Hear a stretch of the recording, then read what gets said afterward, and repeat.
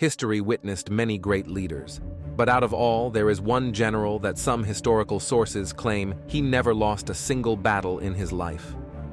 Khalid ibn al-Walid, also known as the Sword of Allah, was a military commander and companion of Prophet Muhammad. He was born around 592 AD in Mecca, belonging to the powerful and influential Quraysh tribe, known as Khalid, meaning immortal or eternal. He came from a distinguished background, with his father being Walid ibn al-Mughira, a notable figure in Meccan society. Khalid's military prowess became evident in various battles, earning him the nickname Saifullah, or the Sword of Allah. He was undeniably successful in numerous engagements, some historical sources even claiming he never lost a single battle in his life. Khalid played a significant role in the expansion of the Rashidun Caliphate.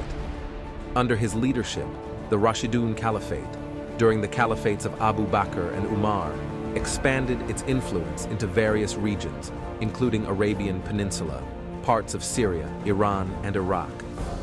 Khalid was a formidable warrior and an influential figure in the Arabian Peninsula. He was known for his unmatched prowess in duels and battles. Prior to embracing Islam, Khalid was initially a strong opponent of the Prophet Muhammad and played a significant role in battles against the early Muslim community. The course of Khalid's life took a dramatic turn when he embraced Islam in the 8th year of the Islamic calendar, 630 AD. His conversion was a notable turning point, and he became one of the Prophet's most trusted companions. Khalid's military force, which was before used against the Muslims, was now utilized for the expansion and defense of the Islamic State. Despite his earlier opposition, the Prophet Muhammad forgave Khalid's past actions, recognizing the potential for his skills to be used in the service of Islam.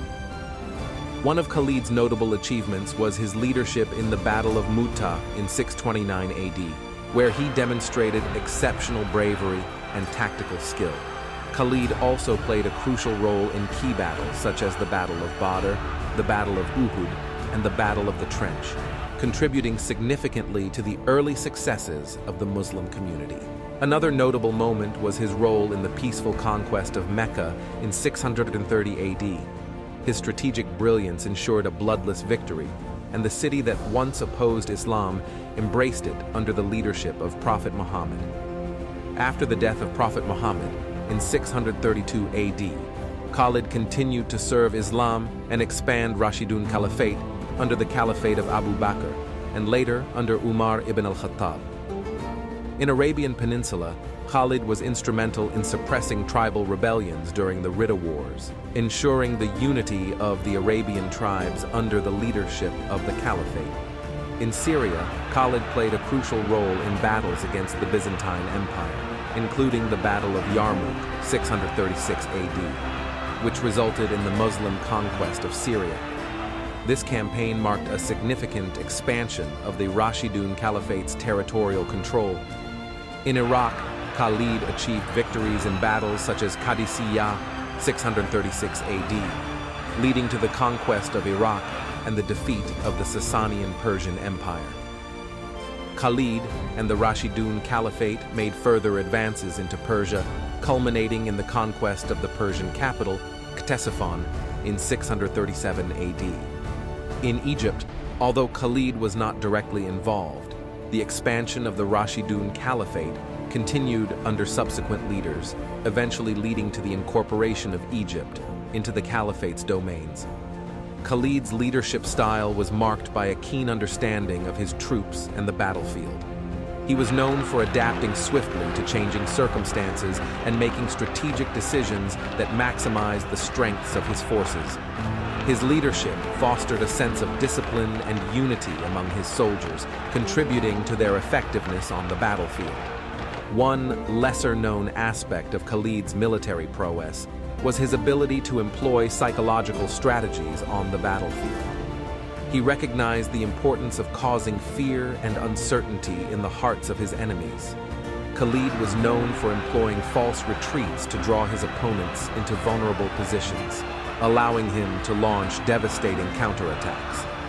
Khalid, recognizing the psychological impact of a personal combat, would sometimes challenge opponents to one-on-one duels before the start of larger battles. This tactic aimed to create a sense of fear and uncertainty among the enemy ranks, presenting Khalid as a formidable, fearless warrior. This boosted the morale of the Muslim forces and demoralized and intimidated the opposing army. In addition to his military achievements, Khalid had a unique role in preserving the Quran. During the Caliphate of Abu Bakr, he was assigned the task of collecting the scattered verses of the Quran into a single, unified book. This compilation laid the foundation for the standardized text of the Quran that we have today. Despite his military successes, Khalid maintained a simple and humble lifestyle. He refrained from accepting any personal gains from his victories, emphasizing his commitment to the principles of justice and equity in Islam. Khalid ibn al-Walid passed away in 642 AD in Homs, Syria. His legacy endures as a symbol of military prowess, strategic genius, and the transformative power of faith. The multifaceted aspects of his life, from military leadership to Quranic compilation, contribute to his lasting impact on Islamic history.